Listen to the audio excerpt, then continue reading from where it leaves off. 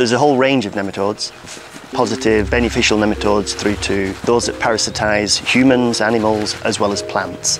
Nematodes are found everywhere on the globe, basically. So a plant parasitic nematode is worm-like. Most of them are worm-like, some do differ, but at some stage of their life cycle, all of them have a worm-like or vermiform and feed on plant tissue, either from the soil or from within the root. And others start their life as an egg, and then they hatch into a worm-like infective juvenile. They infect the plant tissue. They cause a huge amount of damage, which often goes unnoticed or is allocated to other problems, such as soil fertility. For example, if you see a crop in the field, that's chlorotic, it's stunted, it's wilting, it's not doing very well.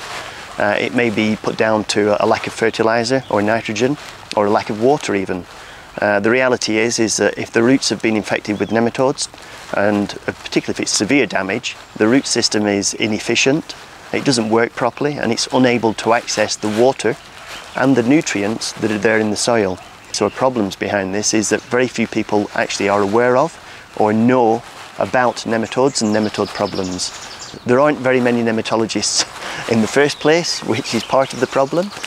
But the University of Ghent runs a master's course in nematology, an international nematology course, the only one in the world as far as I'm aware. And each year some 20-30 graduates graduate in nematology and go back to the less developed countries and establish themselves as nematologists in many cases. And in other cases they may work in an agricultural setting, but have got good understanding and knowledge of nematodes and nematode problems.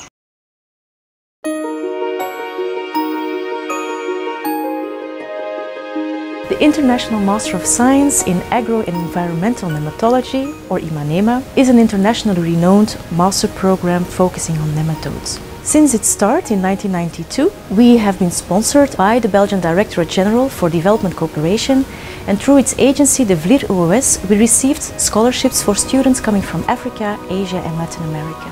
So far, we have trained about 350 students from 71 different nationalities. And throughout the lifetime of our master program, we have undergone several changes.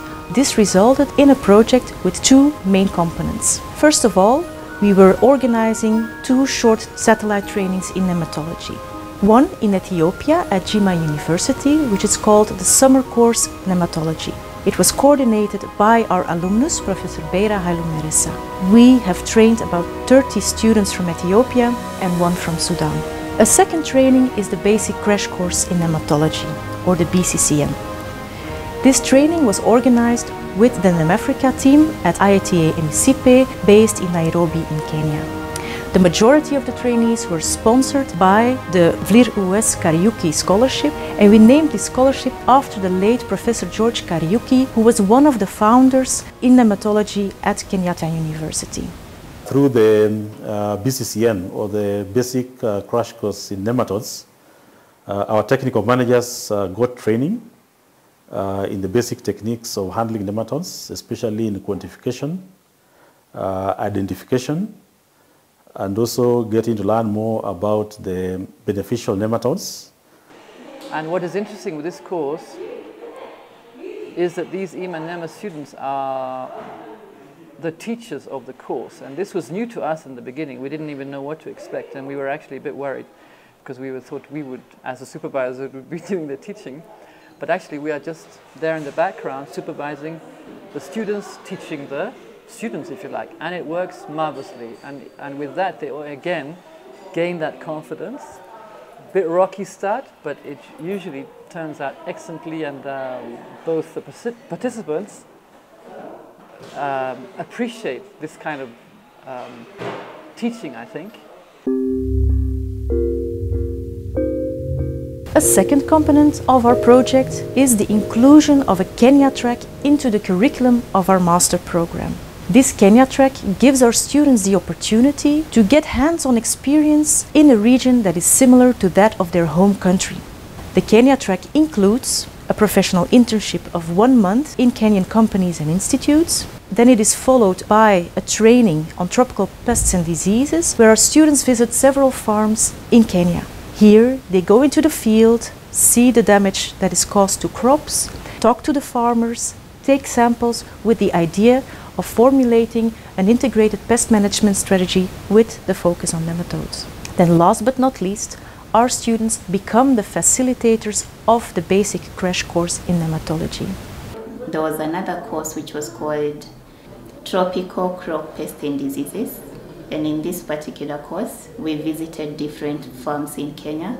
And this was exciting for the whole team, me included, because we were able to identify not just a nematode problem, we also identified other diseases from other pathogens, and also we were able to get soil samples to identify nematodes that infected these particular crops. We found an opportunity to partner with ISIPE and Ghent University to provide the center as a platform to receive those students coming from Ghent. One of the key highlights is the unique focus of specifying this internship specifically for nematology work. As you would know, of course, in Kenya, nematology is tucked away behind the wider discipline of plant pathology.